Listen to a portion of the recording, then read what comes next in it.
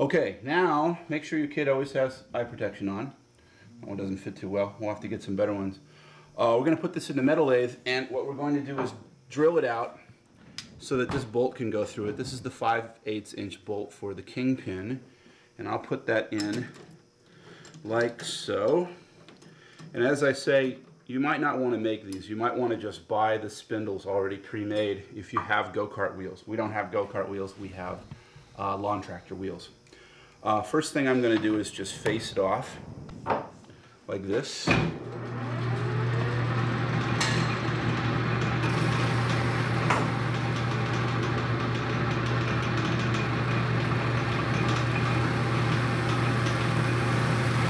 Put a little chamfer in it.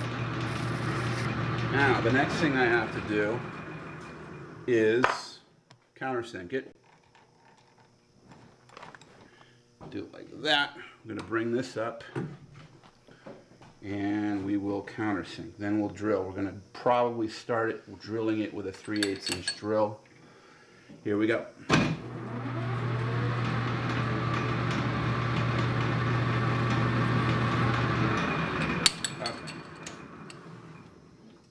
Countersink comes out and yoink, put that there. Oops, can you put that back up? Okay. I'll bring this up and tighten it. Now what you're going to do, Margaret, is you're going to slowly turn this in. Okay. While you do that, now hang on 1 second because I like to get cutting fluid. I have a number of different fluids here. Here's the cutting fluid, and I like to go splorp, blorp. Okay, you ready? Slow this down a little bit too. Yeah. There you go. Can you do it? Can you push real hard? That's it. You're doing it. All right. All right. Go. Ooh, that's a nice. See when they come out nice and long like that? That's pretty good.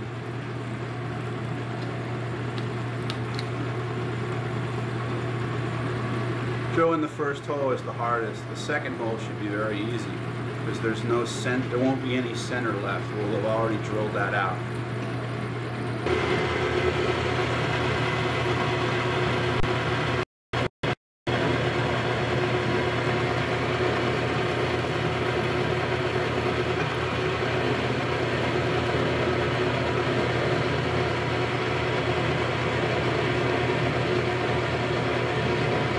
Okay, we have put the 1/2 inch bit in and we're going to start this up. And I'm going to turn the speed down a little bit lower on my speed control. And we're going to run this in nice and slow, and I got a nice coating of cutting fluid. So go ahead, Mark.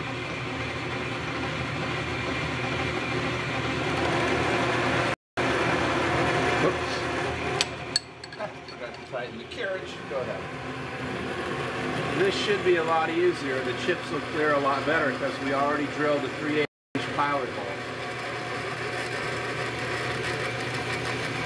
Notice she's just using one hand, whereas before she was really struggling. Even though this hole is 1/2 inch, it's much bigger, much bigger than the 3/8 that we drilled before. Okay, this is 9/16. This is about 5/6/50. I'm going to use this one next. It fits into our chuck, and it just does. Let me just see something here.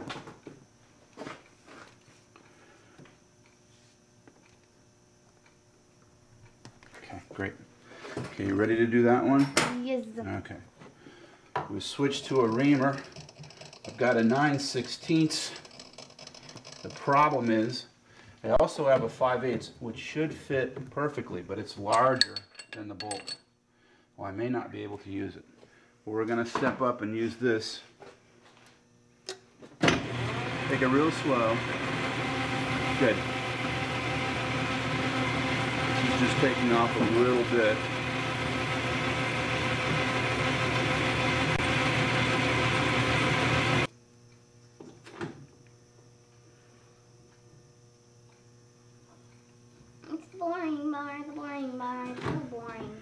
Isn't it though? Yes. Okay. So